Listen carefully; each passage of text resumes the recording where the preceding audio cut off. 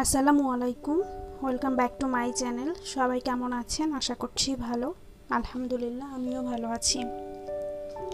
তো দেখতেই পাচ্ছেন, আজকে আমি রান্না করব ছোলার ডাল বা বুটের ডাল, যেটাই বলেন, বুটের ডাল দিয়ে ডিম দিয়ে রান্না করব।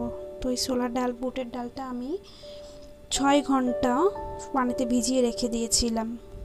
তো 6 ঘন্টা হয়ে গেছে। এটা আমি এখন খুব সুন্দর করে ক্লিন করে ধুয়ে নিচ্ছি। নিয়ে এটাকে আমি সিদ্ধ করে নেব। তো সিদ্ধ করার জন্য আমি প্রেসার কুকার ইউজ করছি। প্রেসার কুকারে আমি এগুলো দিয়ে দিচ্ছি। আমি রান্নাটা তাড়াতাড়ি শেষ করার জন্য প্রেসার কুকারটা ইউজ করছি। প্রেসার কুকারে ডালটা সিদ্ধ হতে আমার 5 থেকে 6 মিনিট কিংবা খুব বেশি হলে 7 মিনিট সময় লাগবে, এর বেশি লাগবে না। তো এখানে আমি পানি দিয়ে দিচ্ছি, পরিমাণে যা লাগবে তার চেয়ে একটু বেশি করে পানি দিব। কারণ হলো আমি রান্নার সময় এক্সট্রা করে কোনো ঠান্ডা পানি ইউজ করব না। তো এখানে আপনারা একটু লবণ ইউজ করে নেবেন। আমি এখানে লবণ দিয়ে দিয়েছি।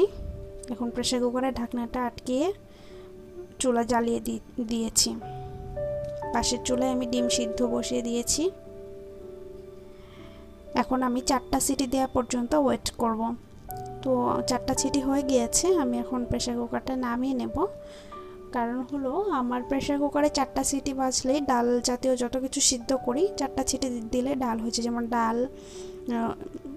ডাবলি, মটর যা আছে সব কিছু আমার 4টা সিটি দিলে খুব সুন্দর করে সিদ্ধ হয়ে যায়। এমনভাবে সিদ্ধ করে নিব যাতে গলে না যায়, আস্ত থাকে, আবার খুব সুন্দর সিদ্ধ হয়ে যায়। তো আমি চুলায় কড়াই বসিয়ে দিয়েছি রান্নার জন্য। পাশের চুলায় যে ডিম দিয়েছিলাম, ডিমটা সিদ্ধ হয়ে গেছে, আমি ছাড়িয়ে নিয়েছি। ডিমটাকে ভেজে নেব। তো এই জন্য তেল দিয়ে দিলাম। তেলে একটু হলুদ দিয়ে দিলাম হালকা কালার হওয়ার জন্য। তেলে হলুদ দিলে হয় কি, কালারটা কিন্তু খুব সুন্দর হয়। তো এখন এখানে ছাড়িয়ে নেওয়া ডিমগুলো আমি দিয়ে দেব। ডিমগুলো খুব সুন্দর করে ভেজে নেব।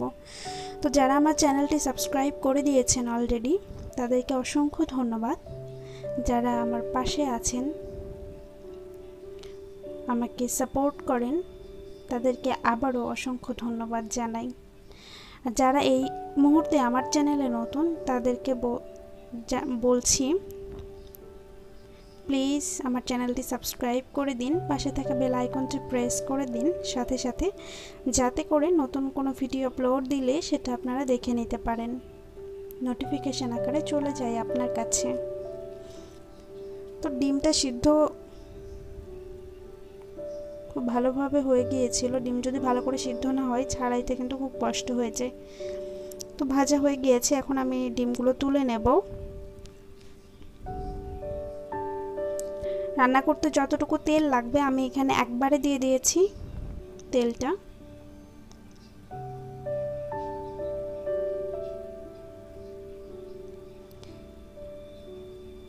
ছোলার ডালের সাথে যে কোনো কিছু, ডিম, মুরগি, গরুর মাংস, গরু কলিজা, সব কিছু খুব খুব সুন্দর যায় আর কি, খুব ভালো লাগে যেটা দিয়ে রান্না করা হোক না কেন, এই বুটের ডাল দিয়ে। তো কড়াইয়ে আমি প্রথমে দিয়ে দিব শুকনা মরিচ,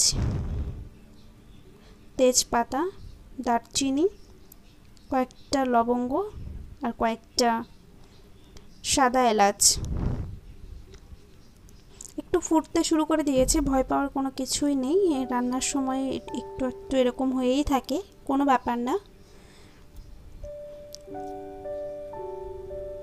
ফোড়ন দেওয়া হয়ে গিয়েছে, এখন আমি এখানে পেঁয়াজ কুচি দিয়ে দিচ্ছি। পেঁয়াজ কুচিটা অবশ্যই লাগবে। এখানে আমি যা যা লাগছে সব কেটে নিয়েছি। পেঁয়াজ কুচি, রসুন, টমেটো, ধনিয়া পাতা, কাঁচামরিচ, এগুলোই লাগবে, এগুলো সব কেটে নিয়েছি। তো এখানে আমি পেঁয়াজ আর রসুন একসাথে দিয়ে দেব।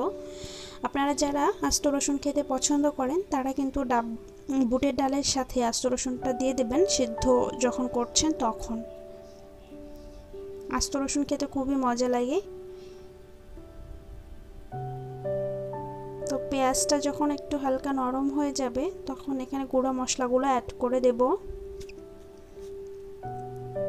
আমি একটু ঢেকে দিয়েছিলাম কারণ এটা ফুটতে শুরু করে দিয়েছিল, এজন্য। তো এটা হালকা হালকা ব্রাউন হয়ে গিয়েছে, একটু নরম হয়েছে। এখন এখানে আমি গুঁড়ো মশলাগুলো অ্যাড করে দেব।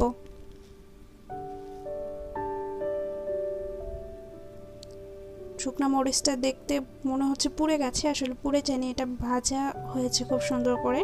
ভিডিওতে দেখতে মনে হচ্ছে পুড়ে গিয়েছে। তো গুঁড়ো মশলা দেবার আগে এখানে দিয়ে দেব আমি বাটা মশলা বলতে আদা রসুন আমি একসাথে পেস্ট করে নিয়েছি, সেটাই দিয়ে দিচ্ছি পরিমাণ মতো যতটুকু লাগবে।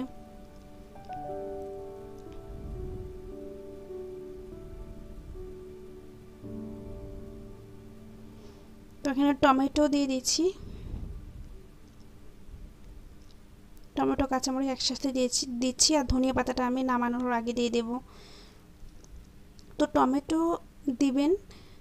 টমেটোর একটা ব্যাপার হলো যে বুটের ডালটা সিদ্ধ যখন হয়ে যাবে একেবারে, যেমন আমি প্রেসার কুকারে সিদ্ধ করে নিলাম, তারপরে কিন্তু দিচ্ছি। তো এই যে গুঁড়া মশলাগুলো দিয়ে দিচ্ছি, লবণ, হলুদ, শুকনো মরিচের গুঁড়া, জিরা গুঁড়া, ধনিয়া গুঁড়া, গরম মশলা গুঁড়া। তো বলছিলাম টমেটোটাতে কিন্তু ডাল সিদ্ধ হয়ে যাওয়ার পরে অ্যাড করবেন, কারণ সিদ্ধ হওয়ার আগে যদি টমেটো দেন সেক্ষেত্রে কিন্তু ডালটা সিদ্ধ হইতে চাইবে না, অনেক দেরি হয়ে যাবে সিদ্ধ হইতে। তো সব মশলা দেওয়া শেষ, স্বাদ অনুযায়ী লবণ আমি তো দিয়ে দিলাম। এখন এখানে আমি পানি অ্যাড করে দেব, পানি দিয়ে এটাকে খুব সুন্দর করে কষিয়ে নেব।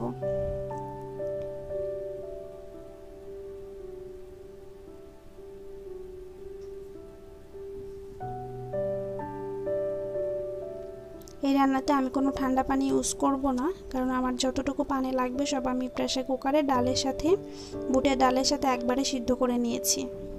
সেখান থেকেই পানিটা আমি এখানে দিচ্ছি, অল্প অল্প করে দিয়ে এটাকে কষিয়ে নিব। একবারে পানি দিয়ে কষাবেন না, বারে বারে পানি দিয়ে খুব সুন্দর করে কষিয়ে নিতে হবে। টমেটোটা গলে যাওয়া অবধি ওয়েট করতে হবে।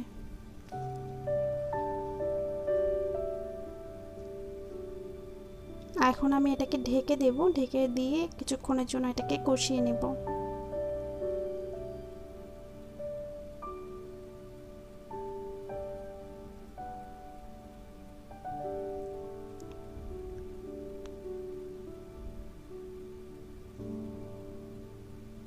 একবার ঢাকনা তুলে এটাকে আমি আবার নেড়ে দিচ্ছি, আরেকবার একটু হালকা করে ঢেকে দিব। মশলা যত ভালো করে কষাবেন রান্নাটা তত মজা হবে খেতে।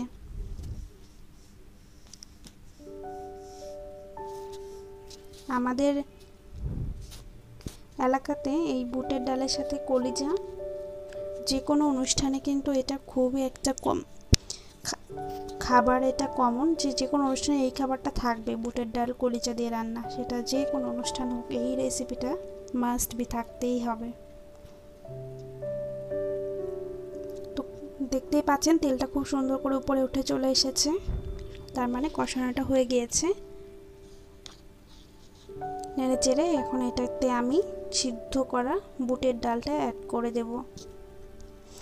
সিদ্ধ করা বুটের ডালটা আমি বাটিতে ঢেলে নিয়েছি প্রেসার কুকার থেকে, কারণ প্রেসার কুকারে বেশিক্ষণ রাখলে এটা গলে যাবে। আমি গলে যাওয়া বুটের ডালটা চেয়ে মানে সিদ্ধ হবে আর আস্ত থাকবে এরকম ডালটা আমি বেশি পছন্দ করি। তো আপনারা যেরকম পছন্দ করেন পছন্দ অনুযায়ী করে নেবেন। প্রেসার কুকারে বেশিক্ষণ ঢেকে রাখলে এটা একদম গলে যাবে, এই জন্য আমি এই যে বাটিতে ঢেলে নিয়েছি। তো কষানো মশলা হয়ে গিয়েছে, এখানে আমি বুটের ডাল দিয়ে দিচ্ছি। আমি আমার পরিমাণ মতো দিয়ে নিয়েছি, আপনারা আপনাদের ফ্যামিলি মেম্বার অনুযায়ী পরিমাণ মতো দিয়ে নেবেন। যেহেতু বুটের ডালটা সিদ্ধ করা, সেহেতু রান্না করতে বেশিক্ষণ জাল দেবার প্রয়োজন নেই। মশলা কষানো হয়ে গেছে, ডালও সিদ্ধ করা।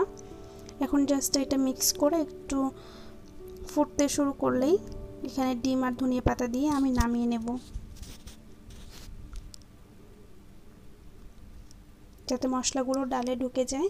এজন্য একটু ঢেকে দিয়ে ওয়েট করব 2 মিনিট মতো।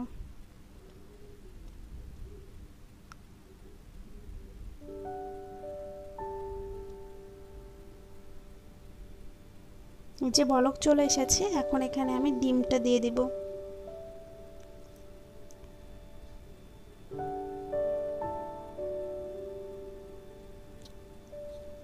খেতে খুবই মজা হয়। যারা খেয়েছেন তারা তো অবশ্যই জানেন, আর যারা খাননি তারা একবার হলেও বাসায় ট্রাই করে দেখবেন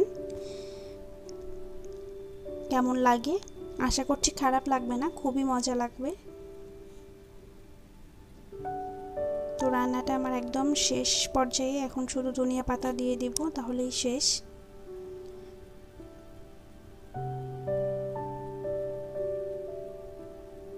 তো এখন আমি এখানে ধনিয়া পাতা দিয়ে দিব। ধনিয়া পাতা দিয়ে চুলা বন্ধ করে দেব। আমার রান্নাটা শেষ, তারপর আমি সার্ভ করে নেব। তো সবাই ভালো থাকবেন, সুস্থ থাকবেন। আমার রান্নাটা হয়ে গিয়েছে, এই যে দেখতে এরকম হয়েছে, খেতে খুবই মজা হয়েছিল। আমি এখানে বিদায় নিচ্ছি। আল্লাহ হাফেজ।